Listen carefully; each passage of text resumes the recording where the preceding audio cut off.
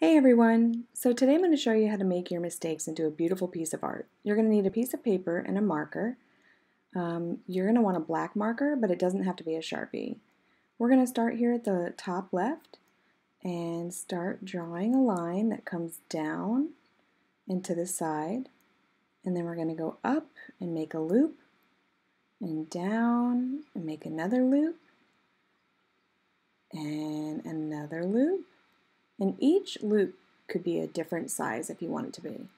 So let's make a really big one and maybe a small one. And then, oh, I kind of messed up there, but I'm going to show you how to fix that. So don't worry too much.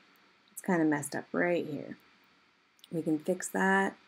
And then later, we're going to make it into a really cool design. Let's add a line for the bottom. Now we're going to turn these into fish. So one of the first things that we're going to do is we're going to go up to the top and we're going to start by making his face. So I'm going to make a curved line here and a circle and another circle for the eye. And then make him smile. This is going to be a happy fish. We're going to add some gills so he can breathe underwater. And then we're going to add the dorsal fin. The dorsal fin is the fin that is on top of the fish. And then we'll make a pectoral fin. And then back here in this triangle area, we're going to make a tail. So that's his tail. And then over here, there's a smaller loop. And I feel like this fish is going to be a little bit sleepy.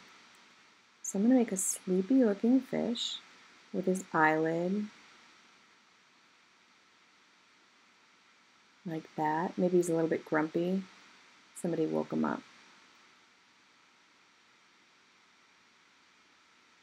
Add his dorsal fin. And then a tiny tail because he's much smaller. And then let's go ahead and add some gills on this fish as well. Like that. Maybe he's got some Z's coming out of his mouth because he's so tired. And next, let's move on to the next fish. So over here, I want to make a grumpy face because I think I'm going to make him a shark. Make him have a mad eyebrow. Yeah, this is definitely going to be a grumpy shark. We got to add his fin, some gills. And sharks kind of have pointy tails, so we're going to add some points to that.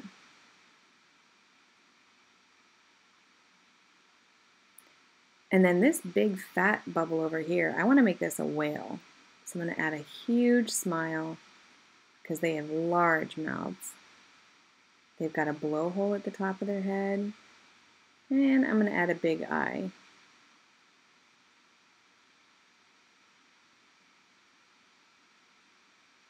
Like that. Now from the blowhole, I'm going to add some water coming out of it. Even though our whale is underwater, I still want to make sure people know it's a whale.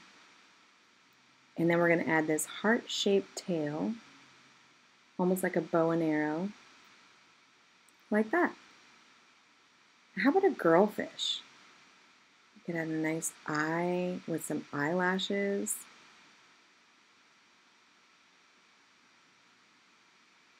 Add some eyelashes like that.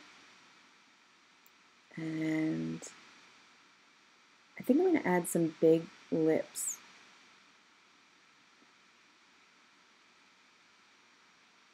That's kind of fun. And then most girls have nice long hair, so I'm going to give her big, curly, long fins.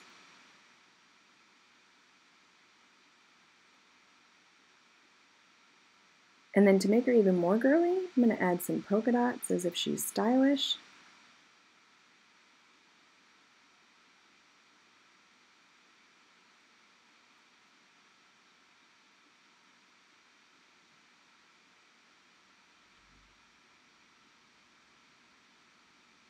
And then what am I going to do with this messed up loop over here? I think I'm going to make him a clownfish, but not like a little Nemo clownfish, but an actual clown. So let me go ahead and work on the eye, because when we look at clowns, they usually have a lot of face paint on. So I'm going to make it look like this guy has face paint on, like that. Maybe give him some big lips, as if they're painted on. Make him have big puffy hair, but not actual hair, just puffy fins. Give him a clown hat.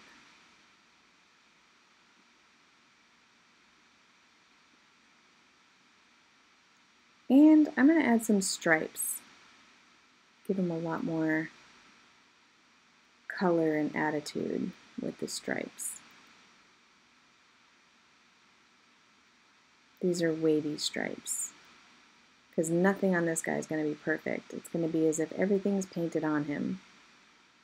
Now, whenever I think about the ocean, I always think about there being things at the bottom of the ocean, like maybe a treasure box. So let's start off with a rectangle, bring it down at an angle,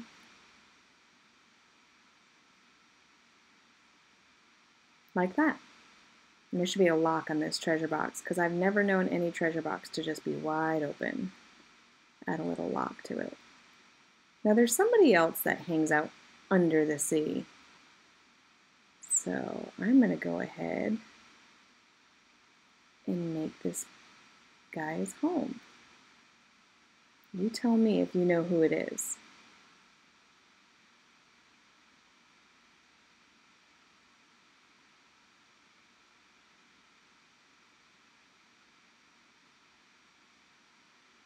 Can you tell what I'm making? That's right, it's a pineapple. And who lives in a pineapple underneath the sea? SpongeBob. We're going to make his driveway or walkway, and then his friend's house is right next door. And Patrick lives under a rock. Maybe we add a shell, which we start off with a spiral, and come down, just like that. And now we can add some details. Add some bubbles. The shark looks like he's mad at somebody. Maybe he's mad at like a little tiny fish. Wouldn't that be funny? I'm going to add a little tiny fish over here.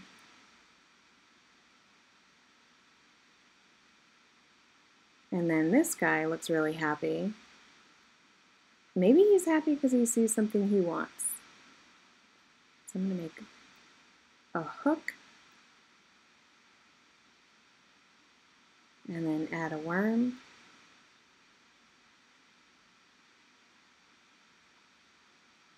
Now you can see I kind of messed up by putting that line through the worm, the hook through the worm. So I'm going to add other lines to this, and you won't even notice. And that's how we fix our mistakes. Pretty cool.